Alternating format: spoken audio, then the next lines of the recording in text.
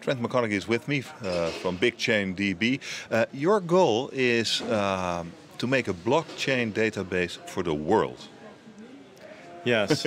That's ambitious, or not? The internet was ambitious. The internet exists, right? And we want to help upgrade the internet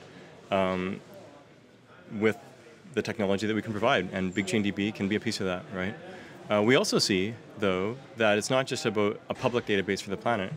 This sort of technology can be highly useful within enterprises for financial, for banking, et cetera, where privacy does matter and close. So you can roll the software, BigchainDB software, however you like, in whatever federation. What would be the advantage of having a worldwide database for blockchain? Yeah, so after we released BigchainDB, and even before, we've been in the field since before it was a field called blockchain for several years, and we've identified a lot of different applications, and you can kind of group them into about 5 applications areas: identity, intellectual property, financial, energy, and supply chain.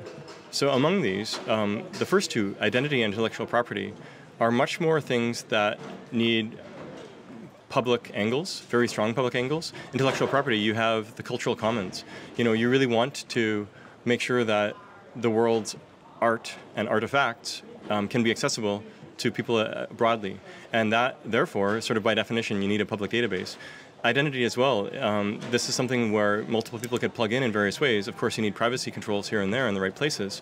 But it's something where it's best as a global public database as opposed to one database controlled by some very tight, small set of organizations, especially ones that care about dollars. So those are the 2 main applications, identity and intellectual property, that really fit the public database the best. A lot of supply chain applications fit there as well, but less so for things like the financial applications. Okay, but yeah, I understand. But the world is organized in countries, so you have to work around that fact. Yeah. Around countries are organized, and what you do is you put a worldwide database. Yeah.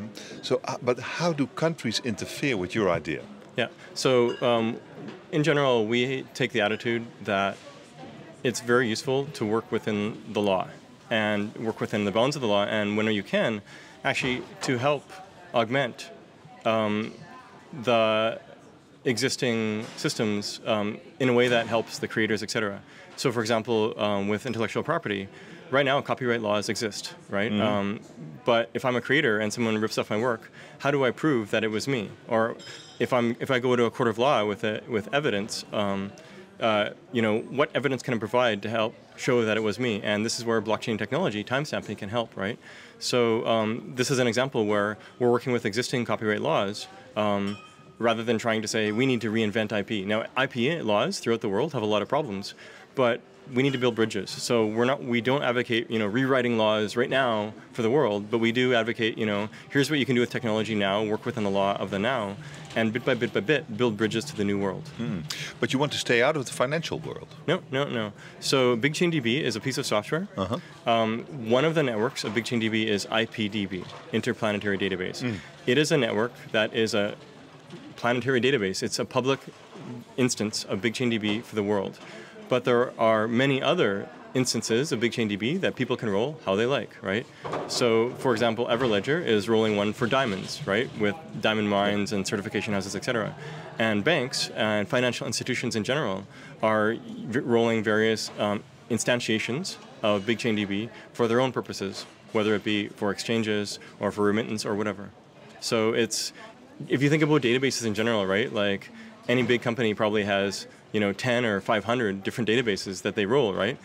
And each one has different purposes. You've got SQL databases, you've got document stores, all these graph databases.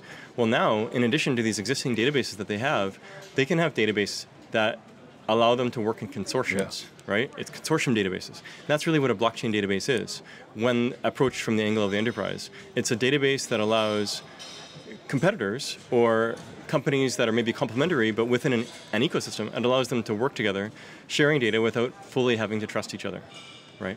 Where are you now in developing this database?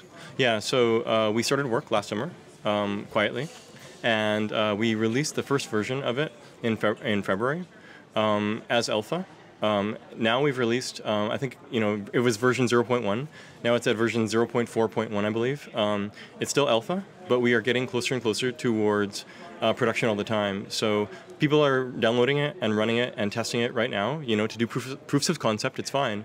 And where we're headed is we're targeting for production versions as soon as 6 months from now.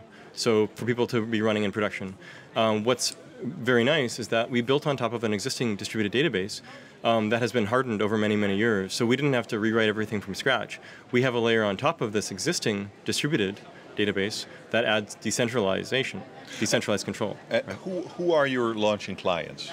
So when we launched in February, the launching client was Everledger, which is diamonds in the blockchain. There are several other clients that we have made public. So this includes Tangent 90, which is basically for transparency in the medical supply chain.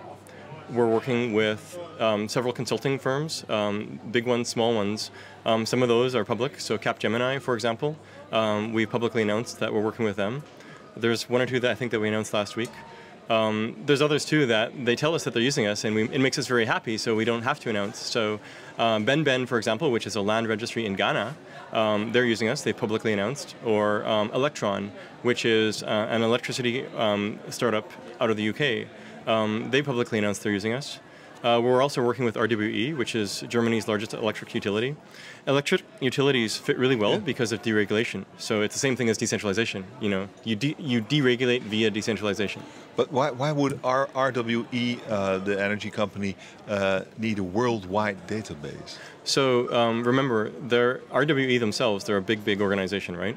They have a whole bunch of different applications, and with different applications, they've been rolling out prototypes for this. Things like charging electric cars or energy exchange markets, et cetera, right?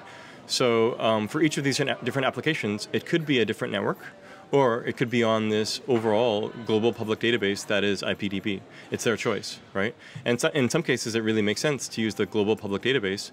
Things like IoT applications where you kind of want to see everything and you want to make it visible to everyone.